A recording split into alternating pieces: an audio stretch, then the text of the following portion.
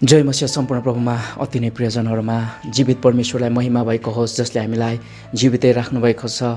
उहाँको प्रशंसा भएको होस्, जसले हामीलाई सुरक्षित राखिराख्नु भएको छ। प्रियहरू, परमेश्वरको वचनले भन्छ कि धेरैलाई धार्मिकतामा ल्याउनेहरू चाहिँ सधैँको लागि चम्कनेछन् भनिकन त्यहाँ बताइएको छ। प्रियहरू, धेरैलाई धार्मिकतामा ल्याउनु भनेको चाहिँ ख्रिस्टमा ल्याउनु हो। धेरैलाई धार्मिकतामा ल्याउनु भनेको चाहिँ ख्रिस्टको सुसमाचार प्रचार गर्नु हो, ख्रिस्टको सन्देश चाहिँ बाँड्नु हो। अनि तपाईँ र म आज जति पनि छौँ नि, हामी जुन पनि उद्देश्यले छौँ नि, किन चाहिँ हामी रोजिएका छौँ भन्दाखेरि यीशुको गवाही दिनलाई र मरिरहेकाहरूलाई, यीशुविहीन भएकाहरूलाई, यीशु बिना जिरहेकाहरू र हराइरहेकाहरूलाई ख्रिस्ट यीशुमा ल्याउनको लागि नै हो। प्रियहरू, जब हामी यो यीशु ख्रिस्टको बारेमा सम्झाउने, यीशु ख्रिस्टको बारेमा बुझाउने, यीशु ख्रिस्टको बारेमा बताउने अनि सुसमाचार बाँड्ने र धार्मिकतामा ल्याउने कुरा आउँछ नि, त्यहाँ केही प्रोसेसहरू, केही प्रक्रियाहरू हुँदछन्। जब हामी यूहन्नाको पुस्तक 1 अध्यायमा हेर्छौँ, त्यहाँनिर यूहन्ना, बप्तिस्मा दिने यूहन्नाले यीशुको गवाही दिए। अनि त्यहाँनिर यूहन्नाले जसै गवाही दिँदै गर्दाखेरि उनले चाहिँ कसरी गवाही दिए भनिकन हामीले जान्नु आवश्यक छ। त्यहाँनिर यूहन्नाले यो भन्दछन् कि म चाहिँ उहाँ होइन, अर्थात् ख्रिस्ट होइन, तर म पछि आउनुहुने चाहिँ ख्रिस्ट हुनुहुन्छ। अनि उहाँको जुत्ताको फित्ता खोल्न योग्यको पनि म छैन, उहाँको जुत्ता बोक्नको लायक पनि म छैन भनिकन यूहन्नाले भने। अनि अझ त्यति मात्रै होइन, यूहन्नाले के भन्दछन् भन्दाखेरि उहाँ चाहिँ म पछि आउनुहुन्छ, मैले त पानीको बप्तिस्मा दिन्छु, तर म पछि आउनुहुनेले चाहिँ पवित्र आत्माबाट र आगोबाट बप्तिस्मा दिनुहुनेछ भनिकन यूहन्नाले भन्दछन्। अनि त्यति मात्र होइन, यूहन्नाले यो पनि भन्छन्, यीशुलाई देखेर हेर परमेश्वरको थुमा जसले चाहिँ संसारको पाप उठाइ लैजानुहुनेछ भनिकन उनले भन्दछन्। तर त्यतिमै कुरा सकिँदैन। यूहन्नाले बप्तिस्मा दिए प्रभु यीशुलाई पानीको बप्तिस्मा, अनि पानीको बप्तिस्मा दिँदै गर्दाखेरि ख्रिस्ट यीशुबाट अनि अचम्मको कामहरू भए। अनि त्यहाँनिर परमेश्वरले चाहिँ मेरा प्रिय पुत्र हुन् भनिकन भन्नुभयो। अनि पवित्र आत्मालाई चाहिँ ढुकुर चाहिँ ओर्लिँदै गरेको, त्यहाँनिर पवित्र आत्मा ढुकुरको रूपमा यीशुमा ओर्लिँदै गरेको त्यहाँनिर देखा परेको कुरा हामी पाउँछौँ। अनि यूहन्नाले भन्दछन्, म त आफै जान्ने थिएन कि उहाँ यीशु हुनुहुन्छ भनेर, तर मलाई पठाउनु हुनेले नै मलाई देखाइदिनु भयो, मलाई चिनाइदिनु भयो, बताइदिनु भयो कि उहाँ नै यीशु हुनुहुन्छ भनिकन, उहाँ चाहिँ ख्रिस्ट हुनुहुन्छ भनिकन उनले भन्दछन्। अनि यो सबै कुरा चाहिँ यूहन्नाले यही कुरा घोषणा गर्दछन्, यही कुरा स्वीकार गर्दछन् कि उनले नै आफै त्यो कुरा जानेका थिएनन्, तर पठाउनु हुनेले परमेश्वरले नै यूहन्नालाई त्यो कुरा प्रकट गर्नुभयो भनिकन बताउँदछन्। अनि अब निरन्तर यूहन्नाले के गर्छन्, परमेश्वरको येशूको चाहिँ प्रचार गर्छन्, येशूको बढाइ गर्छन्। तर यहाँनिर यूहन्नाले जसै त्यहाँनिर येशूको बारेमा बताउँदै थिए, यहाँनिर हामी यूहन्ना 1 अध्यायको मुनितिर हामी जब हेर्दै जान्छौँ, त्यहाँनिर हामी हेर्दै जाँदाखेरि यूहन्नाले येशूलाई चाहिँ देखे। अनि येशूलाई देखेर उनले भन्छन्, हेर परमेश्वरका थुमा। अनि यो भन्दै गर्दाखेरि यूहन्नासँग उनका 2 जना चेलाहरू थिए, यूहन्नासँगै थिए, किनभने यूहन्नाले चाहिँ पहिले नै, येशूभन्दा पहिले नै सेवकाई सुरु गरेका थिए, बाटो तयार पार्ने काम गरेका थिए। अनि त्यसपछि जसै येशू आउँदै गर्नुभएको यूहन्नाले देख्दछन्, अनि येशूलाई चाहिँ हेरेर यूहन्नाले भने, हेर परमेश्वरको थुमा। यो भन्दै गर्दाखेरि अनि यूहन्नासँग 2 जना चेलाहरू थिए। अनि 2 जना चेलाहरूमध्ये एकजना चाहिँ त्यहाँनिर अन्द्रियास थिए भनिकन वचनले बताउँदछ। अनि त्यो 2 जना चेलाहरू चाहिँ के गरे, येशूलाई पछ्याउन थाले। येशूको निरन्तर प्रशंसा गर्दै गर्दाखेरि, येशूको प्रचार गर्दै गर्दाखेरि, येशूको गवाही दिँदै गर्दाखेरि यहाँनिर हामी के पाउँछौँ भन्दाखेरि येशूलाई ती चेलाहरूले पछ्याउन थाले। अर्थात् यूहन्नालाई चाहिँ आफ्ना पहिलादेखि नै उनले पछ्याइरहेका चेलाहरूले चाहिँ छोडेर येशूलाई पछ्याउन थाले। तर येशूको गवाही दिँदै गर्दाखेरि, सुसमाचार प्रचार गर्दै गर्दाखेरि हामीले के गर्छौँ, हामीसँग भएको कुरा गुमाउँछौँ। हामीले लगानी गर्नुपर्ने हुन्छ। अनि त्यो चाहिँ जब हामी लगानी गर्छौँ, हामीसँग भएको कुरा गुमाउन हामी तयार हुन्छौँ, अनि मात्र त्यहाँ के हुन्छ, येशूको प्रचार हुन्छ। अनि येशूको साँच्चै गरिकन सुसमाचारको प्रचार हुन्छ। अनि यहाँ यूहन्नाले चाहिँ आफूले पाउने धुनमा पक्रिराख्ने येशूको प्रचार गर्दै गर्दा, हेर येशू चाहिँ परमेश्वरका थुमा हुनुहुन्छ भन्दै गर्दाखेरि उनलाई के मिल्छ, कति फाइदा हुन्छ, अझै उनको चेलाहरू चाहिँ कति बढ्छन्, उनलाई चाहिँ कति प्रसिद्धता मिल्छ भनिकन उनले हेरेनन्। तर यूहन्नाले एउटै कुरा गरे, आफूसँग भएको सबै थोक गुमाउनु किन नै नपरोस्, तर येशू जो हुनुहुन्छ म उहाँको प्रचार गर्नेछु, उहाँको बारेमा मानिसहरूलाई बताउनेछु भनिकन बप्तिस्मा दिने यूहन्नाले त्यो कुरा बताए। अनि येशूको प्रचार गर्दै गर्दा येशू चाहिँ परमेश्वरका थुमा हुनुहुन्छ, संसारको पाप उठाइ लैजाने हुनुहुन्छ, उहाँ चाहिँ मभन्दा महान हुनुहुन्छ भन्दै गर्दाखेरि यूहन्नाले चाहिँ नोक्सानी भोग्नु पर्यो। प्रियहरू, आफूलाई पछ्याइरहेका आफ्ना चेलाहरू गुमाउने भनेको सजिलो कुरा होइन। मानिसलाई त्यो ख्याति प्रख्याति प्रसिद्धता गुमाउनु त्यो सबै कुरा सजिलो कुरा होइन, तर यूहन्नाले त्यो गरे। अनि आज हामीले जस्तै धार्मिकतामा धेरै मानिसहरूलाई ल्याउने कुरा गर्दैछौँ नि, धेरै मानिसहरूलाई धार्मिकतामा ल्याउने कुरा गर्दै गर्दाखेरि प्रियहरू, तपाईँ र मैले पनि जान्नुपर्ने बुझ्नुपर्ने यही कुरा हो कि तपाईँ र मसँग भएका कुराहरू गुम्न सक्छ, तपाईँ र मसँग भएका कुराहरूको लगानी गर्नुपर्ने हुनसक्छ। अनि आज तपाईँ र मैले येशूको बारेमा हामी किन सुनाउँदैनौँ, मानिसहरूलाई चाहिँ धार्मिकतामा किन ल्याउँदैनौँ भन्दाखेरि हामी चाहिँ पक्रिराख्न चाहन्छौँ, हामीसँग भएको कुरालाई हामी छोड्न चाहन्नौँ, हामीसँग भएका कुरालाई हामी गुमाउन चाहन्नौँ। अझ हामी यो कुरा गर्छौँ, यदि मैले येशूको प्रचार गरेँ भने मलाई फाइदा के, यदि मैले येशूको बारेमा गवाई दिएँ भने, सुसमाचार बाँटेँ भने मलाई के आउँछ, मलाई के आम्दानी हुन्छ, मैले कति प्राप्त गर्छु भनिकन हामी यो कुराहरू खोजी हिँड्छौँ अनि हिसाब किताब गरी हिँड्छौँ। अनि जसको कारणले गर्दाखेरि आज येशू प्रचारिनु भएको छैन, आज सुसमाचारको प्रचार भएको छैन। तर तपाईँ र म यदि धेरैलाई धार्मिकतामा ल्याउने हो भने तपाईँ र मसँग भएका कुराहरू गुम्दै गर्दा, तपाईँ र मसँग भएका कुराहरूलाई लगानी गर्दै गर्दाखेरि पनि हामी धन्यवादी भइकन हामी सुसमाचार प्रचार गरिरहेका हुन्छौँ। परमेश्वरको वचनले भन्छ, संसारमा भएको तिम्रो धनले चाहिँ नि तिमी चाहिँ मित्रहरू बनाऊ अनि तिनीहरूलाई चाहिँ सुसमाचार सुनाऊ, तिम्रो सम्पत्ति तिमीलाई दिएको कुराहरू चाहिँ लगानी गर ताकि तिम्रो घर धन सम्पत्ति स्वर्गमा जम्मा हुन सकोस् भनिकन परमेश्वरको वचनले बताउँदछ। यहाँनिर दानियलको पुस्तकले भनेको कुरा त्यही हो, जतिले धेरैलाई धार्मिकतामा ल्याउँछन् तिनीहरू चाहिँ सधैँको लागि चम्किरहन्छन्, तिनीहरू चाहिँ चम्किरहन्छन्, हो तिनीहरू चाहिँ चम्किरहन्छन् भनिकन परमेश्वरको वचनले बताउँछ। अनि आज तपाईँ र म चम्किनको लागि बोलाइएका हौँ, तर समस्या तपाईँ र मेरो बिचमा के छ भन्दाखेरि हामीसँग भएको कुरालाई गुमाएर हामी सुसमाचार सुनाउन चाहँदैनौँ, लगानी गरेर हामी सुसमाचार सुनाउन चाहँदैनौँ। तर सुसमाचार सुनाए बापत म के पाउँछु भनिकन फाइदाका कुराहरू, पक्रने कुराहरू, बटुल्ने कुराहरू हेर्छौँ। अनि आज सुसमाचार चाहिँ रोकिरहेको छ। अनि यो वचनलाई अझै हामी तल हेर्दै जाँदाखेरि प्रियहरू, त्यहाँनिर फिलिपले नथानिएललाई सुसमाचार सुनाउँदछन् है।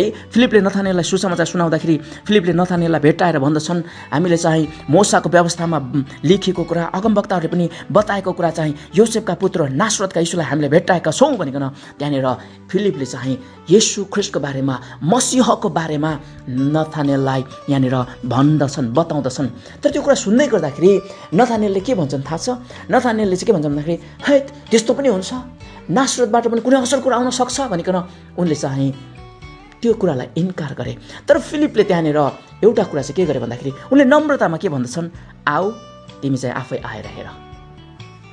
फिलिपले कति साधारण रूपमा, कति नम्र भएर त्यो कुरालाई उनले चाहिँ त्यसलाई चाहिँ कति सजिलैसँग उनले चाहिँ त्यसलाई डिल गरे, त्यो कुरालाई चाहिँ उनले ह्यान्डल गरे, त्यो कुरालाई कति सजिलैसँग उनले चाहिँ के गरे, त्यसलाई चाहिँ लिए, उनले चाहिँ त्यो कुरालाई सम्हाले, त्यो कुरालाई सजिलैसँग उनले त्यो कुरालाई जवाफ दिए।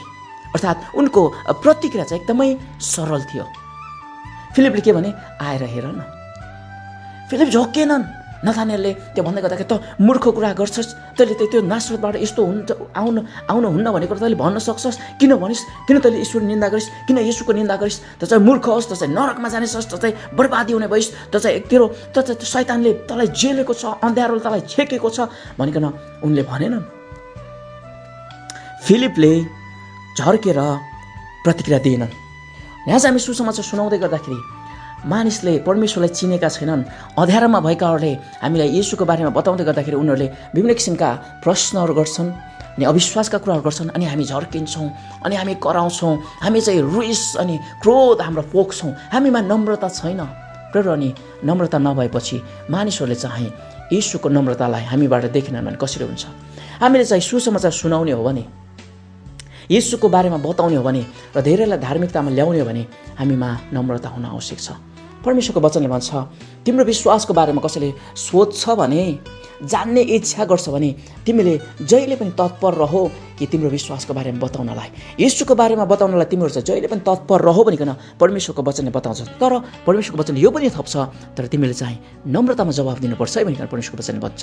आज हामी सबैभन्दा बेसी रिस गर्ने अनि विभिन्न किसिमका मुखहरू छाड्ने, विभिन्न किसिमका श्रापका शब्दहरू बोल्ने, एक किसिमको क्रोधहरू व्यक्त गर्ने चाहिँ विश्वासी हामी पर्छौँ। प्रियहरू, हामीले शब्दहरू कसरी चलाउनु पर्ने हामीलाई थाहा छैन। हाम्रो शब्दहरू एकदमै खालको एकदम परमेश्वरलाई महिमा नगर्ने, अनादर गर्ने खालको शब्दहरू हामी चलाउँछौँ अनि त्यस्तो खालको क्रोधहरू हामी पोख्छौँ अनि यति धेरै रिस गर्छौँ। मानिसहरूले अन्य जातिहरूले एउटा कुरा भन्दाखेरि हामीले 10वटा कुरा भनिसकेका हुन्छौँ। यहाँनिर फिलिपले जस्तै नथानिएललाई सुसमाचार सुनाए, हामीले त मसीह यीशुलाई भेट्टाएका छौँ, नासरतबाट आउनुभएको यीशु योसेफका पुत्रलाई हामी भेट्टाएका छौँ, जसको बारेमा मूसाले व्यवस्थामा लेखेका थिए, अगमवक्ताहरूले भनेका थिए, उहाँलाई हामीले भेट्टायौँ भन्दै गर्दाखेरि त्यहाँनिर नथानिएलले भनेका कुरा नासरतबाट पनि कोही असल कुरा आउन सक्छ भन्दाखेरि फिलिपले भने आएर हेर न।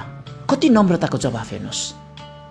जसै हामी नम्रतामा जवाफ दिन्छौँ, प्रियहरू ती यीशुलाई नचिनेकाहरू यीशु कहाँ आउन रहर गर्नेछन्, यीशु कहाँ आउन उनीहरूको इच्छा जागेर आउनेछ। अनि आज तपाईँ र मैले धेरैलाई धार्मिकतामा ल्याउने हो भने प्रियहरू तपाईँ र मैले आफूसँग भएको कुरा लगानी गर्न तत्पर हुनुपर्छ र नम्रतामा यी सबै कुराहरू गर्नुपर्छ। धेरै कुराहरू छन्, तर हामीले यहाँनिर यूहन्नाको पुस्तक 1 अध्यायमा हेर्दै गर्दाखेरि यहाँनिर सुसमाचार फैलिएको कुरा, प्रभु यीशुलाई पछाउनेहरूको बढ्दै गरेको कुरा, चेलाहरू आउँदै गरेको कुरालाई हेर्दाखेरि हामी यी कुराहरू पाउँछौँ। प्रियहरू परमेश्वरले तपाईँ र मलाई आज पनि प्रियहरू यहाँ जीवितै राख्नुभएको छ। परमेश्वरले हामीलाई त्यो लाखौँको गन्तीमा राख्नुभएको छैन।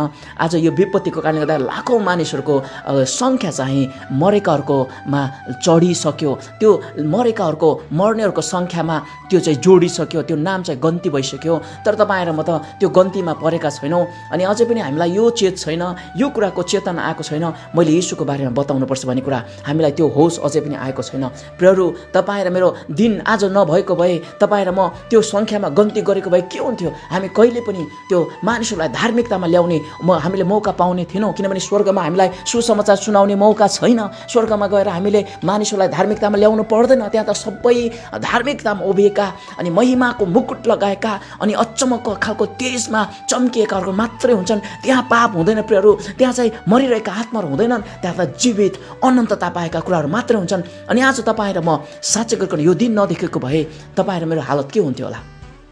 तपाईँ र म आज यो दिनसम्म नआइपुगेको भए के हुन्थ्यो होला? यो विपत्तिले हामीलाई सकेको भए के हुन्थ्यो होला? यो विपत्तिमा हामी पनि मिसिएको भए के हुन्थ्यो होला? प्रियहरू तर तपाईँ र म बाँचेका छौँ, तपाईँ र म जीवित छौँ, तपाईँ र ममा सास ओहोर दोहोर गर्दैछ। हामीले अझै पनि दिन हेर्दैछौँ ताकि परमेश्वरको वचन र परमेश्वरले राख्नुभएको उद्देश्य चाहिँ यो हो कि हामी धेरै मानिसहरूलाई धार्मिकतामा ल्याउन सकौँ।